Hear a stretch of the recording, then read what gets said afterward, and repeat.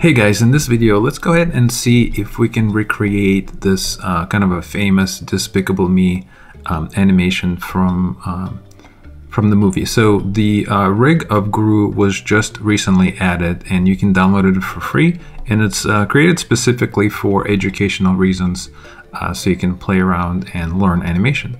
So to grab the rig, head over to this website called Agora Community, and I'll include a link to this model or this rig, right? So you can download it, and there's a couple different versions. You can download it for Blender or Maya. So go ahead and download that, and let's go ahead and meet in Maya. Right, so I'm going to do it with you. I'm going to go ahead and say File, Open, and I'm going to navigate to my Gru Maya file and go ahead and open it up.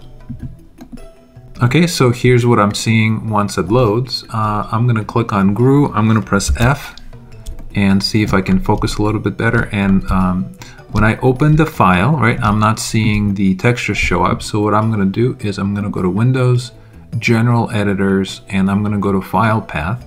And I can see that this file comes in with all these textures that are not currently being found. So I'm going to select one of them. I'm going to say Repath.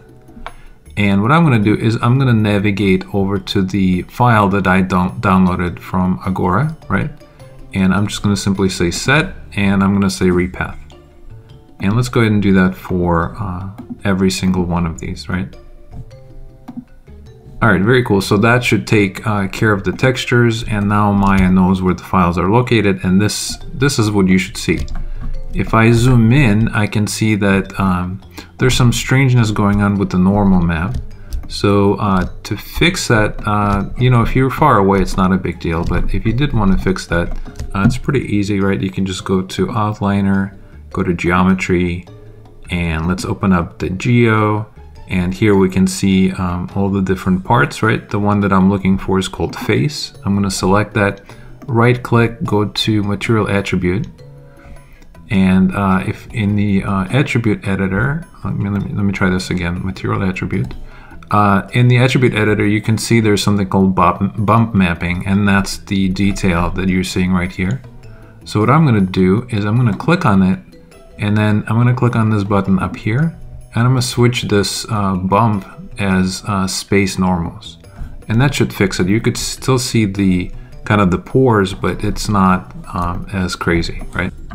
Alright, so that's a little bit better. Now let's go ahead and take a look at the rig and see how it works, right? So there's a lot of controllers here, and this looks very overwhelming, honestly. So what we could do is let's go to the channel box and let's turn off, we can see that we can control the face controllers, these are the body controllers, and then of course this is the mesh, right? So for now, let's go ahead and maybe turn off the face controller. And let's just take a look and see how this works, right? So if I grab, for example, the foot and press W on my keyboard, I can see that this is gonna obviously lift the foot, right? So let's take a look at these. So there's a couple controllers here for the toes. If I select this, for example, and attempt to move it, you can see that you can do kind of a rolling foot effect. Let's go ahead and click on this one, and this is right, this one is going to actually bend the foot, which is really, really cool. If we click on this main one and press W, we should be able to move the character around, right? That's what that's for. These right here will control the direction of the knees. Very nice. Let's click on this red one and try to move it up and down. That's going to be squish and stretch. If I click on this one, alright, let's select this controller here with the arrows, and that's going to drive the entire character, right? So we can get them bending. Very cool. And if I select this blue, let's select actually the shoulders and take a look.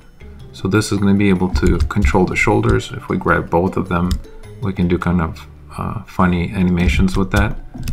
If we select this top one, press E, we can of course control his head, which is really cool. If you wanted to move the scarf around, I can see a little controller here for that as well, which is really cool. For the arms, I'm going to grab this blue one and see if I can control the arm, and I can. Very cool. And usually these little gears will allow you to switch between forward kinematics and forward and inverse kinematics, right? So if I wanted to, for example, right now I'm driving it as a forward kinematics, right? It's going forward from the shoulder to the wrist. But if I wanted to switch this to, for example, inverse, right? It looks like I can turn on this blend, and now this blue box appears, right? And now if I press W, this arm is going to drive, this hand is going to drive the whole arm, so it's inverse, right? So that's really cool. Let's go ahead and maybe put that back for now until we figure out what we want to do.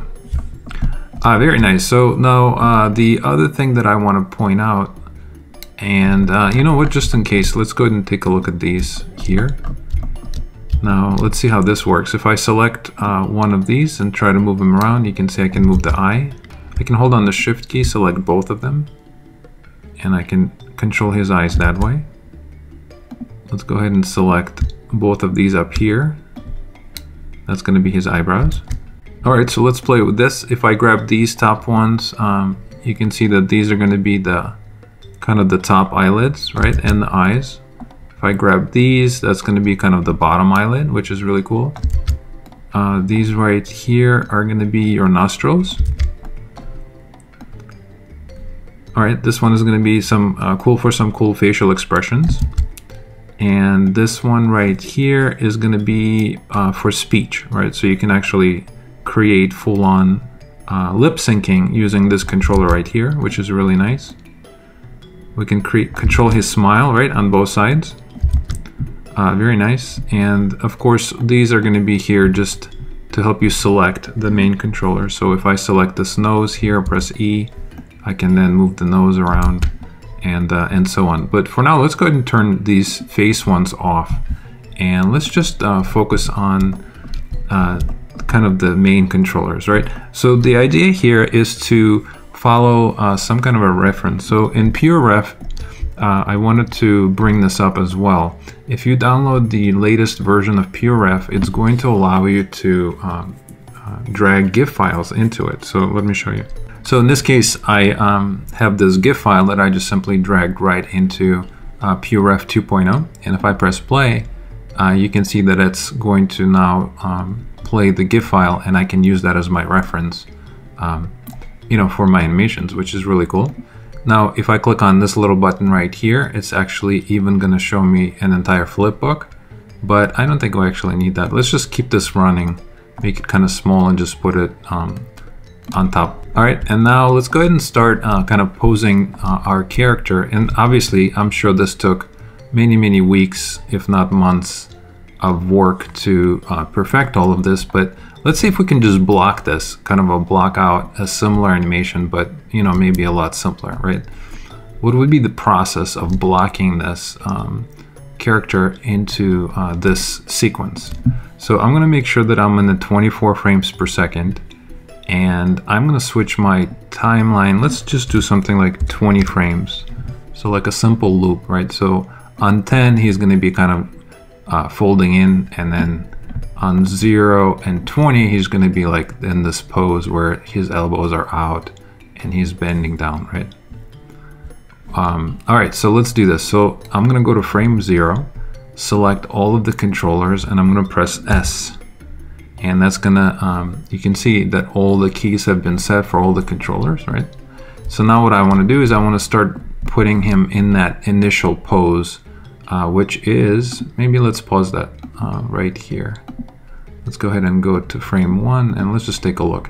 So initially his knees are bent a little bit and his elbows are out, right? And his head is kind of pointing, you know, to the right. So let's do the easiest thing first. I'm going to grab his head, press E on my keyboard, and I'm just going to kind of match what I'm seeing there, right? So just do something like this. And again, we're just blocking out, so you don't have to worry about this being perfect or anything. So let's do something like that. That's going to be our first keyframe for that.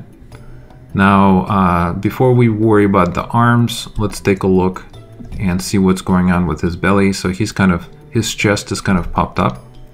So maybe what I could do is let's grab this chest controller and let's see if we can maybe do something like that. Press W and maybe move it forward. All right, so I'm trying to puff up his chest a little bit. I can do something like that. And let me see what this green one, this green controller does. All right, let me see this red one. Yeah, so that's what I want. I want to kind of pop up this chest like this a little more. All right, so that's good. Now, next, let's worry about the fact that he's bending down a little bit, right? So I'm going to click on these big green arrows and just kind of put him down. And I can also see that his body is turned a little bit to his left. So I'm going to press E and turn the body over just a little bit. And I'm also going to, let's go ahead and grab both of his feet and turn them over as well, right? Because you can see the knees are kind of following along. And if we wanted to, we can even grab both of these controllers, press W, and move this over a little, just slightly.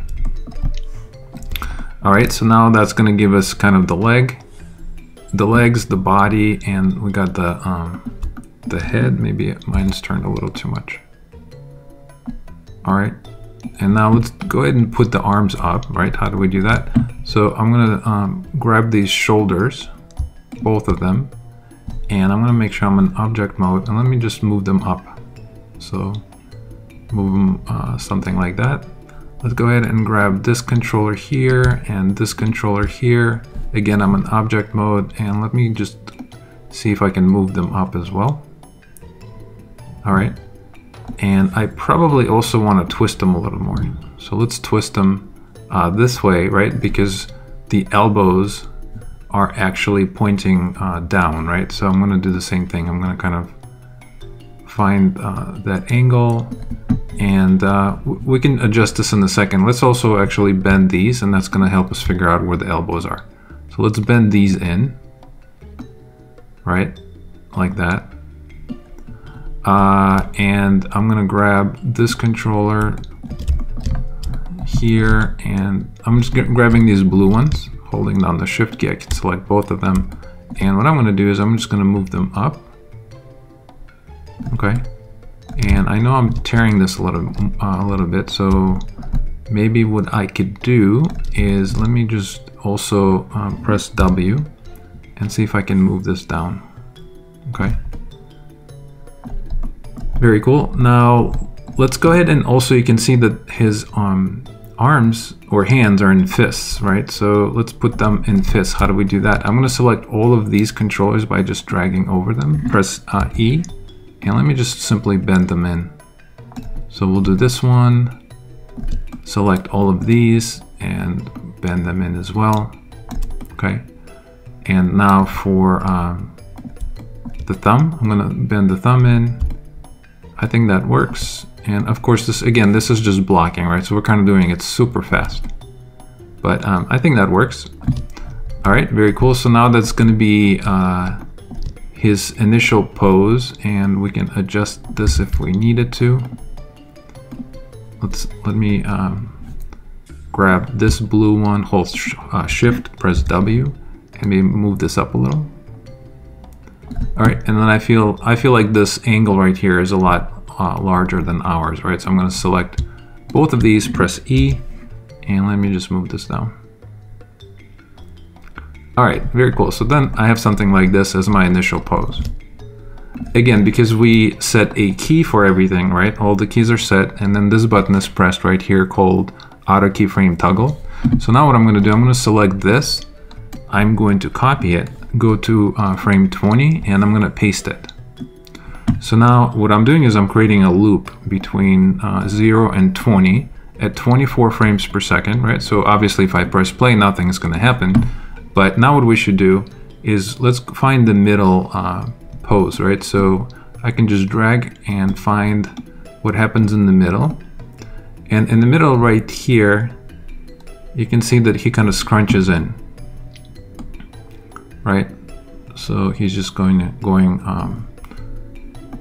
it's kind of bending down and scrunching in. So let's go ahead and do the same thing. So what I'm going to do is I'm going to go to Let me select all these again. And let's find the middle, which is going to be 10. I'm going to press S. And now let's start putting him in the new pose. So I'm going to grab this, press W, and I'm going to move him down. Okay. Very cool. We can already play this, right? So that's pretty cool. We can figure out if timing works. If we like the timing of this, or if he's doing it a little too fast or too slow. I think it's pretty good. We can always adjust the timing. But let's say this works. So that's gonna be that. And then his chest is also going to bend in. So I'm gonna select that, press E. Let's just kind of squeeze that in or do something like that. Maybe grab this one too. And instead of puffing that out, I can do W and maybe push this back a little. All right. And now, of course, the arms, right? I'm gonna grab both of these arms. These blue, I'm grabbing these blue controllers here, holding down the Shift key. I'm gonna press E. And what I'm gonna do is I'm gonna kind of just rotate them in. And do something like that. And it looks like the elbows are kind of pointing in. Maybe like that. So something like that, all right? And let's go ahead and press play, zoom out and press play and see what we got. All right, so the timing is definitely off, right? So, and also it feels like he's, when he goes on 10 or in the middle, right? It feels like the knees are pushing way to the left. So I'm gonna, or he's left, right? So I'm gonna press W and let me just move these over. All right. And let me press play. All right, so we're getting there. So you can see how blocking works, right? Blocking just means you're doing it piece by piece, and you know it takes a long time, and you just have to keep adjusting things to make them look better and better. So for the scarf, for example, I can see the scarf is not looking right. So maybe what I could do is press E, and on 10, I'm gonna move this up. And he doesn't have a scarf there, but our model has a scarf. So let's just adjust this maybe like this, just so it's out a little more. Now if I press play, it should bounce a little more. Okay, and then of course we can adjust this too. Just have a little fun, right? Do something like that. And again, this is very time consuming, but this is kind of a simplified blocking out experiment, right? And at this point, if you wanted to adjust the timing, you guys should know how to do that by now, right? You just simply select all of this, and as long as you move these keys around, so if I, for example, hold down, if I click on this 10, hold down the Shift key and then click on it again, you can see this kind of gets highlighted. So now I can grab this middle one and start dragging it over. So let me go to like frame 7. I can do the same thing with this. Let me put this on frame 14, change my timeline from 20 to 14, right? And now I just adjusted the timing. If I press play, he's going to be doing it much, much faster. So that's kind of a fun way to play around, right? And now we have kind of a basic block out for this animation. All right, so I encourage you to play around. Don't get scared by all of these controllers. It's actually not that bad. It's not that intimidating once you start playing around with it. It's kind of common sense, but it's definitely a lot of fun. And this is a great resource to dive into animation and start adding things to your portfolio and just creating fun, creative, things that are unique. And I would strongly suggest following references like these initially, but then later you can start experimenting with your own unique stuff. But all right, thank you so much for joining me today, and I'll see you guys in our next video.